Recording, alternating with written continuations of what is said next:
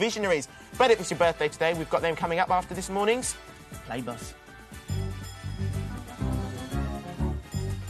It's a play bus! But where does it go? Where does it stop? Watch for the sign of the lollipop.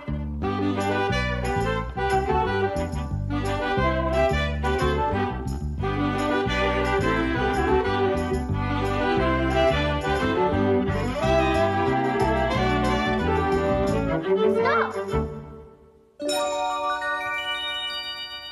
It's the patch stop. With Peggy Patch. Peggy Patch is out today to find a patch to stop and play.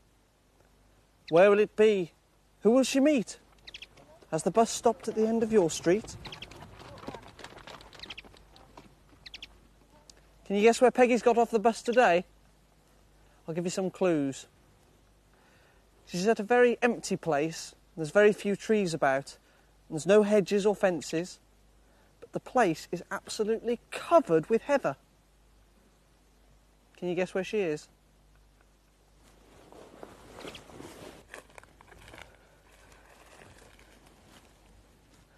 Peggy's on a heath today. And all this purple stuff is the heather. It's very early in the morning, so there's not a lot about. Oh, Peggy's off to have a game of hide and seek. Why don't you go and see if you can spot her?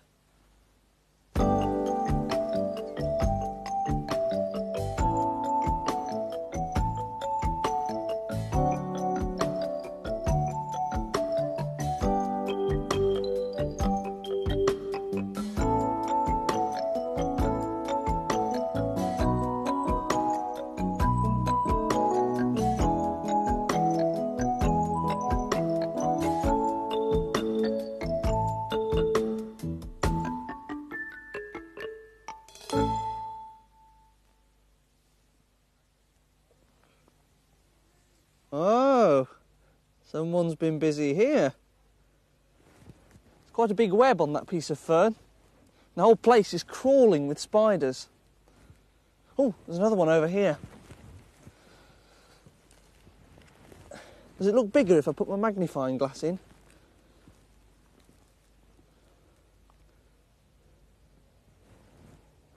The little drops of water that you can see on the web is called dew. And that only happens when it's really early in the morning. Later on, when it gets warmer, the dew will disappear and it'll make the web really hard to see, especially for the flies that are around, which suits the spider really well, because he'll sit at the edge of the web holding on to it. And if a fly is unlucky enough to fly into it, it'll get trapped and start to struggle. And the spider will feel the struggling and he'll think, ah, there's my dinner, and he'll rush down the web and grab it and eat it. The spiders really like the heather. It's in flower at the moment. And in the old days, people used to cut the heather and put it into their mattresses because they used to say it was very soft and springy. Should we try it and see if it is? Oh, that's quite good. Ah! It is actually, it's very soft and springy. Is that you, Peggy? You still playing hide and seek back there? I wonder if I get up, I wonder if it'll spring back again.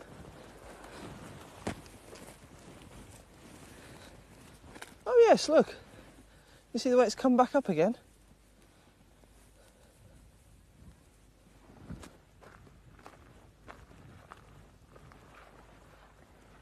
There's a bird you might hear on the heath called a stonechat.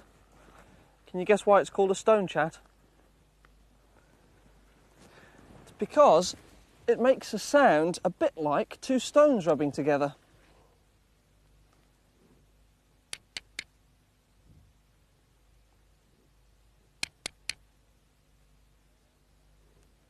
If you stay very quiet and listen very carefully, you might hear one answering back.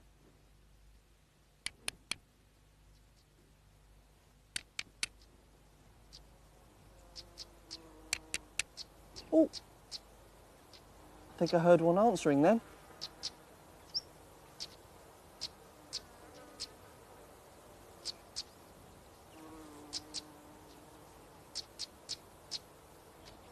Peggy Patch has to be very quiet to spot the creature to say hello to. Say hello to this creature. A creature with a flicking tongue and a stripy skin, who has wide, spreading feet with 5 sharp-clawed toes. It's a lizard. Have you seen any yet, Peggy? Actually, you'd be very lucky to see a lizard on the heath, because they're only about that big, and as they're brown and they move very quickly, probably the only thing you'll see is this, heather moving like that as they run around underneath. One place you might see a lizard is on a wall, because they like the sun and they like to be warm. Peggy knows a wall nearby where lizards live. See if one pops out.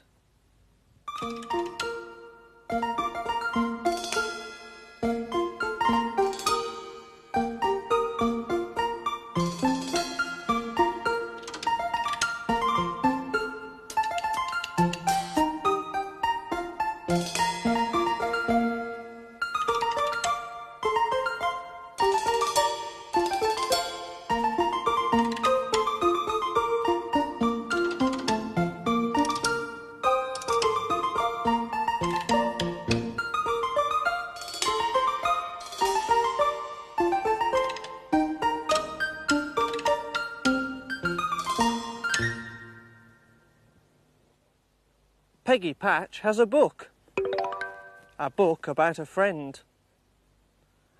who has adventures. What happens in the end? Alice was a second-floor cat. She lived in a small flat in the city with a girl named Annie. Every day Alice would look out of the window and wish that she could visit the park across the street, even just once. One spring day, Alice got her chance. Annie had left the kitchen window open just a bit.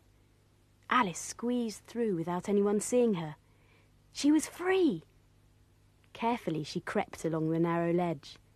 It was hard to keep her balance in the strong wind. Alice stopped short. Her path was blocked by a window box full of geraniums. She tiptoed through them and almost lost her balance when a butterfly rose from the flowers and startled her.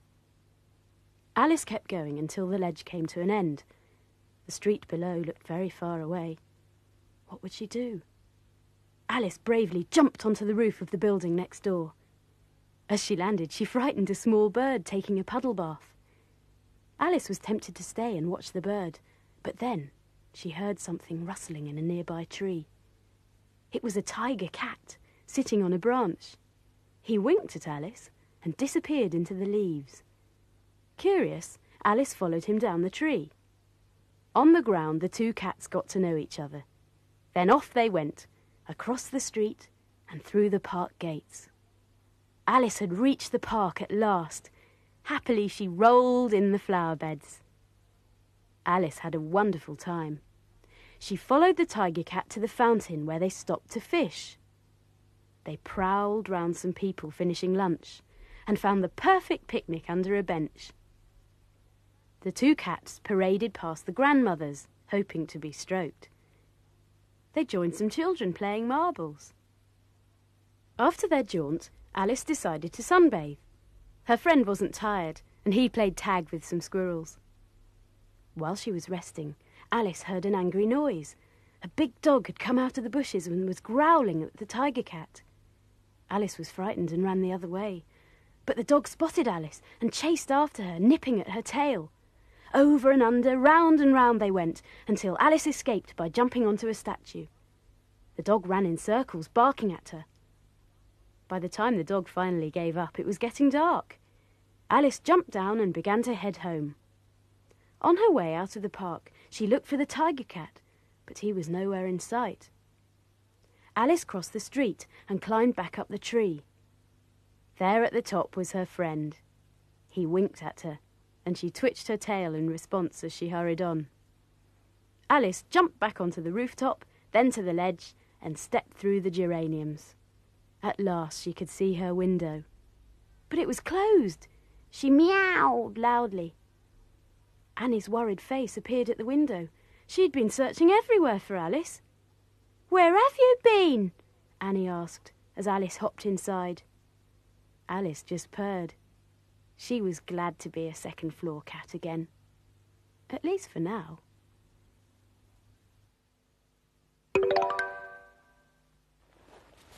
See? Do you know what it is? No. It's a beetle. The bit at the back looks a lot like a crab's. Do you want to hold it? Oh, there we go now. Hang on. There we go. Here we go. Spin it up. There's little bits which There are we sticking go. out Right, there. flatten your hand. The That's little it. bits are sticking out here. Looks like. Oh look, it's going up. Look at that.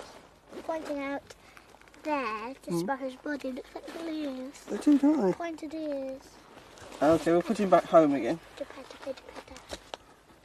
We can let him go later. Well, how about going to find some insects on the heather then? Okay. Should we go and do that? Okay. Come on then.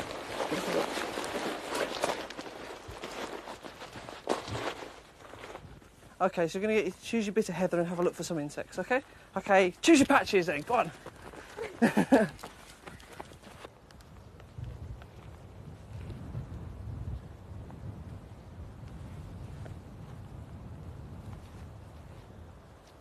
see anything? There's a bee, there's a good bee.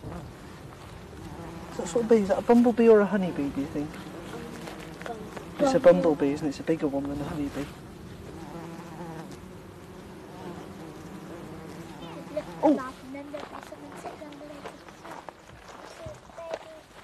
Oh look, yes. What's that then? Ladybird. Got wings. It's got wings. Has it got any spots on it? How many has it got? Let's see.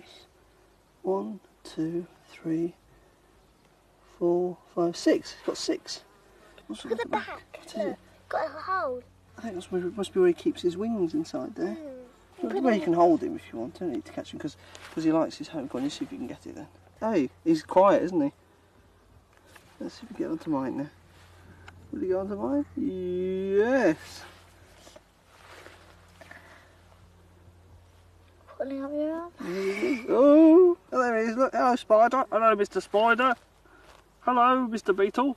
Shall I catch him? I'll get a beetle and you get a spider. Yes, all right, okay. You got it? Yeah. Right, let's get the spider to go on me. Beetle and a spider. There we go. Oh, we should put the two together. Oh, look. Oh, oh. Slow. Oh, where's he going? Where's he going? Where's he going? Oh, he's gone round me back. Where's he gone? Where's he gone? Get him. Get him. You got him? All right, I've got him. Right. Climbing up on to the top. Is he? Here. He's on the top, is he? Yeah. Has he stopped? Yeah. Has he stopped on top of my hat, has he? Yeah. You see? No, where's he? Oh, he's coming out of the top here. Oh, look at that. I can see his big legs. Look at that. Where's he gone? Have you got him? Yeah, I got him. Hey. Yeah. Whoa, here we got him again. Whoa. What's We've got the beetle and the spider. Look at that. Look at that. The beetle and the spider on the same arm. Oh. Peggy Patch's puzzle. Peggy has found a small wood on the heath. Why is she using a paper and pencil?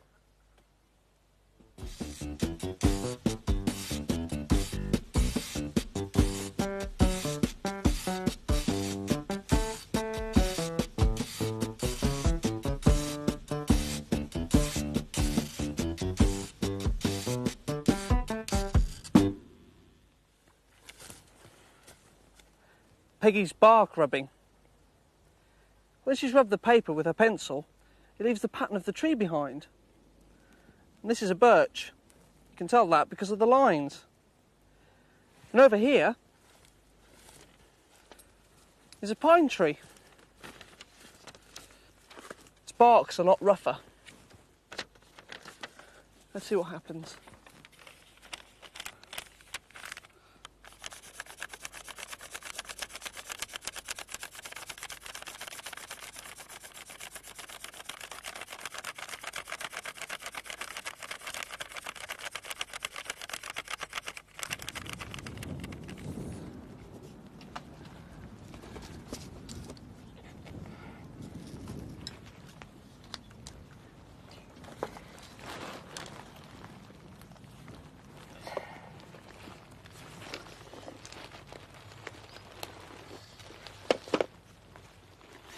Should we try some green stuff because that's nice and soft, yeah? Yeah, that you can walk that bit on. Oh yes, well, see if you can wrap lots of those around it. Make it all colourful. Try it. Make it a bit more actually. Do you want to take a bit more of that off? Make it into a... If I get that, put it in there like that. Brilliant, that's a good one. And get another black one and do the same again. I'll make sure that it stays together. Get another black one. Put that, that's it. Oh yes, this is a good bee, this is, eh? Oh dear. Oh, do you want me to help? Where's this other bit gone? Right, do you want me to put that back? Let's have a look. Let's see if we can put that back together again. There you go, put that on there.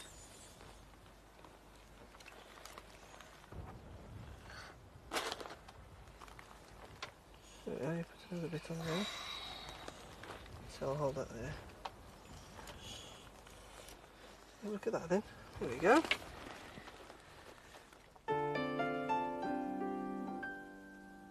Once a lonely caterpillar sat and cried to a sympathetic beetle by his side.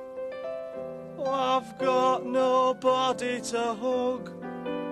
Oh, I'm such an ugly bug. Then a spider and a dragonfly replied, if you're serious and want to win a bride, come along with us to the glorious annual ugly bug ball.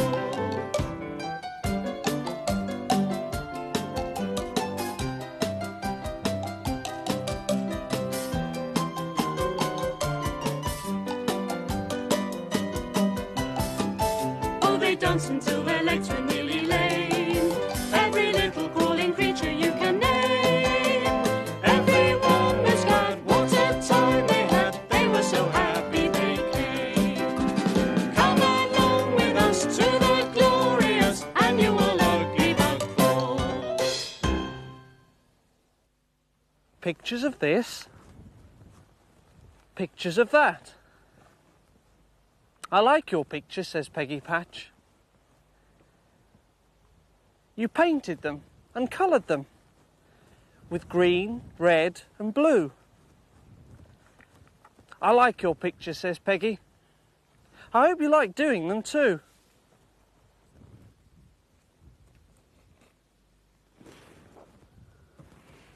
Put a bird into the tree. Could be a stone chat. Right. And guess what I'm making? Well, I found a few things lying around here on the heath. And so I've put them together and I've turned it into a mini heath. Lots of dead twigs, some heather. Just to make it a bit more lively. Got a little ladybird who lives there. And don't forget the lizard, a creature with a flicking tongue, a stripy skin, who has wide spreading feet and 5 sharp clawed toes. Oh, there's the bus. Peggy, you can bring your insects with you, but it's time to go now, the bus is here. Peggy will find another patch to stop and play in next week, so we'll see you there.